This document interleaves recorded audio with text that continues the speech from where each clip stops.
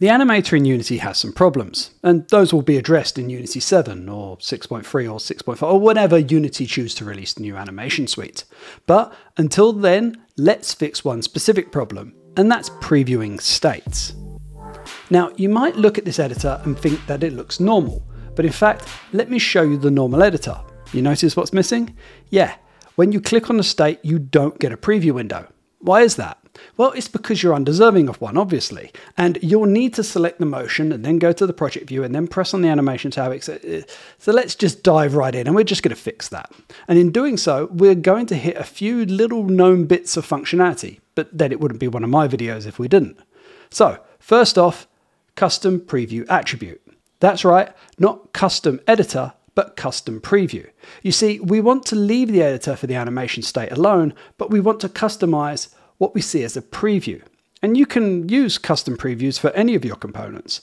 Let me know in the comments if you want me to make a video showing more examples of this.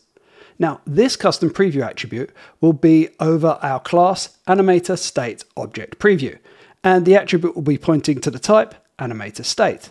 And just to note that yes, it is the animator state we're selecting and previewing in the animator, not the blends, that's all done for you, but just the animator states. Now this class derives from Object Preview, which we derive from to make custom previews. And in this class, we're going to start with two methods, hasPreviewGUI and onPreviewGUI. The first to say whether there is a preview available, and the second to actually draw that preview. Now let's put in some placeholder code to say we do have a preview, and that preview will just be a label to start with. Jumping into Unity, and I have our Cyberpunk Samurai ready to go. He already has an animator, and in here is a single state with an animation taken from Protofactor Ultimate Animation Collection. Links to these assets in the description. So, if we now select the animator state, we can see that we have a preview window with the label, the one we just added. And if we turn off the previewing code, we get the animator to show it as it normally does, which is nothing. Meaning we would have to select the animation and go to the source to get a preview. We've already been over that. But we don't just want to show a label, so let's override the initialize method of the object preview class to see if we actually have a clip available to draw. First off, we'll make sure that we only have one target selected. We're not playing around with previewing many states at once, we're only going to do the one. And we're also going to do this in edit time, so we want to make sure the game isn't playing at the moment. Next, we want to actually check the state has a motion assigned, as there's no point in previewing an empty state after all. Now, if we've got the clip, we'll create an editor for it, and we'll store it locally. We can change our hasPreviewGUI to check an editor has actually been created, and that editor has PreviewGUI in order to view it. Now, let's look at the onPreviewGUI.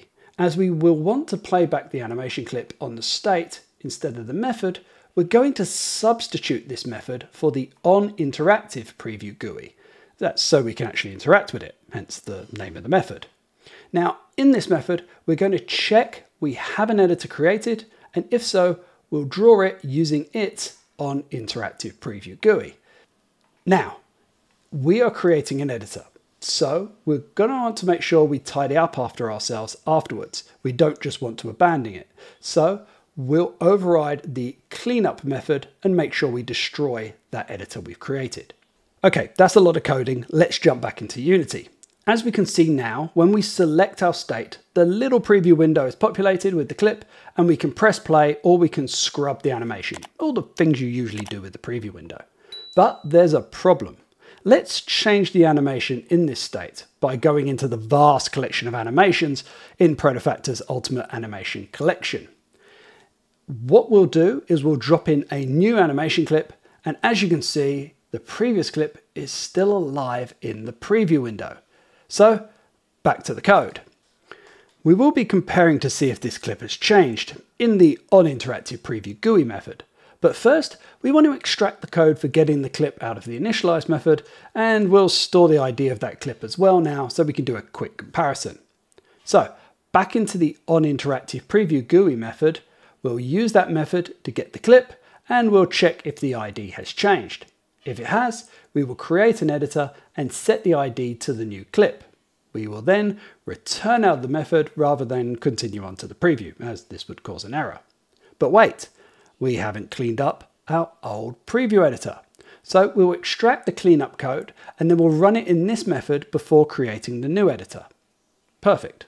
Back in Unity, and now switching out the animation clips, we'll change the preview and all is right in the world.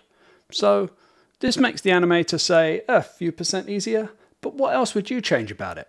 Let me know in the comments.